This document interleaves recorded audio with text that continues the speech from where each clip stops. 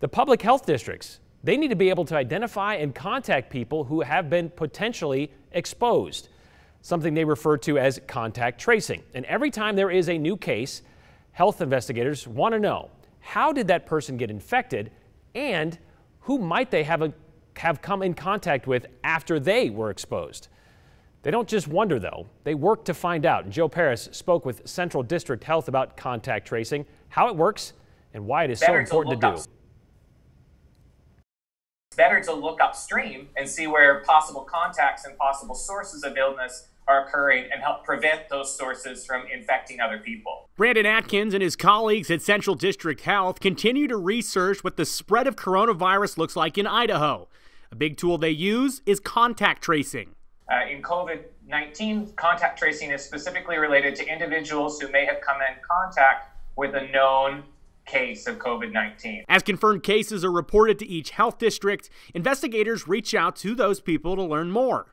You'd want to know exactly who had been in proximity, for what time frame that person had been in proximity with that individual, where they may have been while they were in that facility, and every source of possible contamination that may have been exposed for a period of time to that individual. And what are some of the reasons that is so helpful? It helps us keep a better eye on highest risk populations. The important aspect of it is that we have to have an idea of where individuals who have had COVID-19 have been in order to get a better representation of what it's doing within a community. And how useful is that information to epidemiologists? Does this give them kind of like a bigger picture of what's going on out there?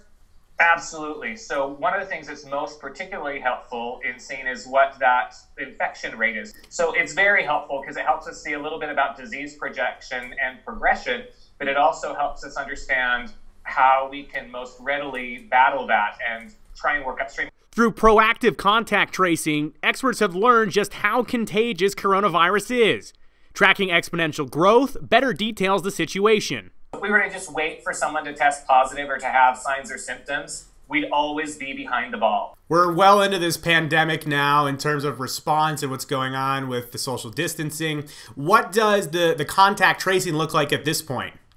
The measures that have been done across the board in Idaho, for example, that we have helped slow that progression of the disease within our communities. We do anticipate that as things start opening back up, that we will see a rise in those cases. And what we are going to do in effect is make sure that we are ramped up and ready to go for that next spike.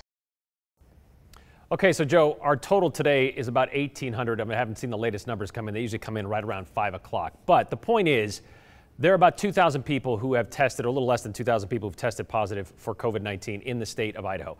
Are investigators calling everyone who tests positive to ask them who they've come in contact with?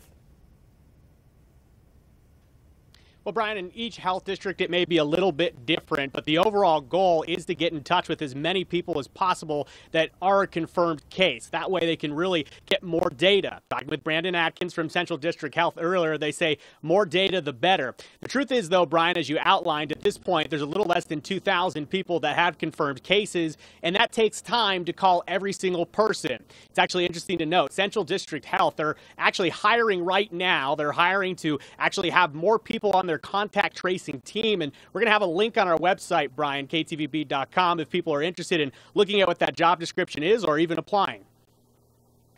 Okay, so basically it's kind of like the Department of Labor, where nobody saw this coming, so they didn't have the staff on hand to kind of handle all of this extra work that has come along with this COVID-19 crisis. All right, thanks, Joe. We'll see how this plays out.